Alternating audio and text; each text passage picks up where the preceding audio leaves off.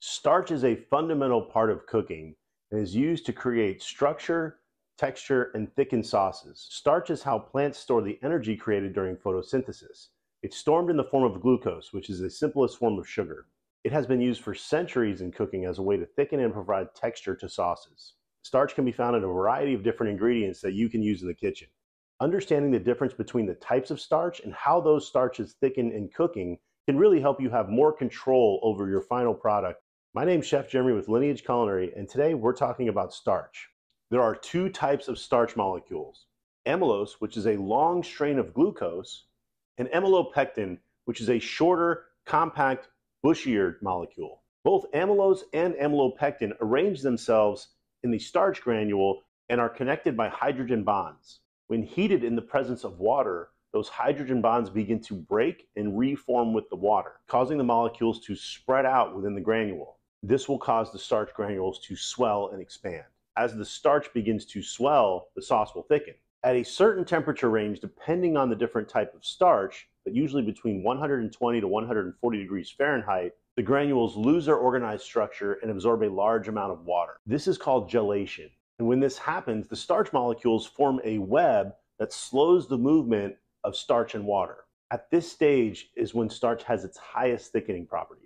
Now remember, amylose has that longer strand shape, and when heat is applied, it will coil, but it still remains relatively linear. So it takes up more space and has a higher thickening property than amylopectin, which, if you recall, has that shorter structure, more branched, bushy structure, and does not create as much of a web as amylose does. Starches commonly used in cooking can be broken into two categories based on where they're from: root starches and grain starches. Root starches are from roots and tubers and are things like arrowroot and potato starch, and grain starches are from cereals like rice, wheat, and corn. Root starches have a higher concentration of amylopectin, so they don't thicken as well as the grain starches. They may also provide a more glossy appearance. The good thing about root starches is A, they have a very neutral taste, and B, they don't require as much heat, so you don't have to pre-cook a root starch like you would a grain starch. So things like potato starch, tapioca, arrowroot, they can be made into slurries and added to a sauce relatively easy, and it's not necessary to cook out the raw flour taste that you will find in grain starches. Often you will use root starches as a way to thicken a sauce that's already been made, kind of adding it towards the end.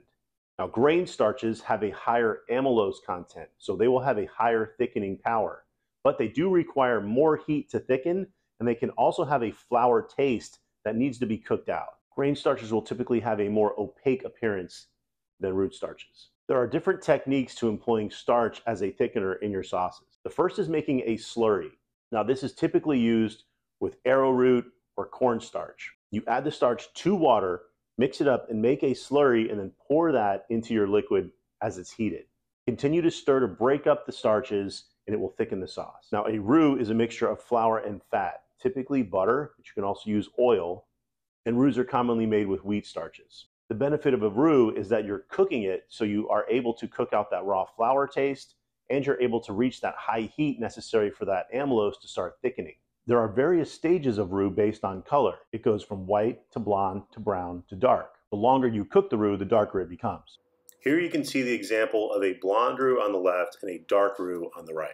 Cooking the roux has a few important effects. First, it cooks off the raw flour flavor and starts to develop a toasty flavor that intensifies the longer you cook it. Second, the color of the roux will impact the final color of your sauce.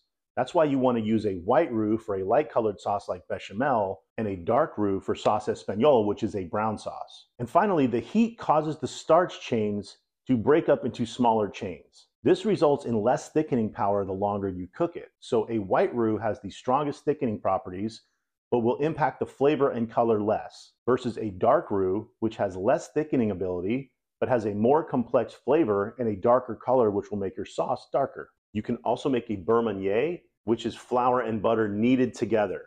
Now, this isn't cooked, so it will have a raw flour taste. So the best way to use a beurre Manie is to put it into a sauce. If you just need a little bit of a thickening property, at the end, you add a Beurre Manie for that reason. And then finally, you can usually reduce to thicken. Now, this doesn't necessarily use starch. If you've used a starch thickener and you're not quite where you want to be with your thickened sauce yet, you can continue to cook it, and typically the water will evaporate causing the sauce to concentrate and become thicker. So starches can be used in a variety of ways to thicken your sauces, and I hope this was helpful to help you understand the difference between the types of starches. We have videos on classic French sauces that typically use roux. It's a great way to start learning how to understand starch thickeners. If you're interested in those, I'll put some links here. So I hope that was helpful. If you enjoyed the video, please like, comment, and subscribe. My name is Chef Jeremy with Lineage Culinary, and thank you for watching.